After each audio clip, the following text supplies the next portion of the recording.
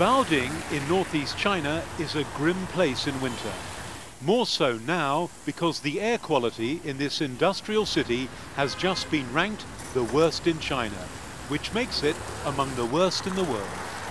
In the first 5 months of this year, it had just 16 days when the air quality was considered good by the country's environmental watchdog.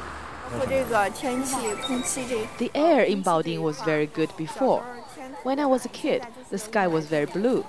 But now the smog is very serious. In the old days, the winter was very cold, but you could still see the sun. But now you can barely see it. And the sun was struggling to shine on the day we visited. Government leaders have this year declared a war on pollution and have already made some painful decisions here.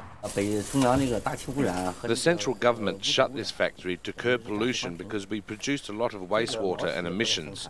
Now we have to find a new location for the factory. More than 3,000 men and women lost their jobs when the government ordered this plant to close back in May. It had been one of the region's biggest producers of polyester, but it was, say the authorities, also one of the biggest polluters. Pollution in this city is a sensitive issue. But there are signs that Baoding is trying to clean up its act and reinvent itself. It's been designated a low-carbon city, a hub for green technology, home to the world's largest maker of solar panels. They're now a feature of Baoding streets. We have made a great contribution to the local economy. We have more than 20,000 employees and have created many working opportunities for local people.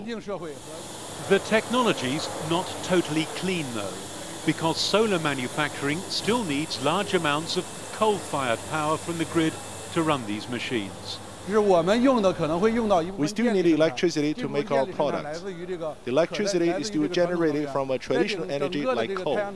But we are a responsible enterprise. We properly handle the wastewater and emissions.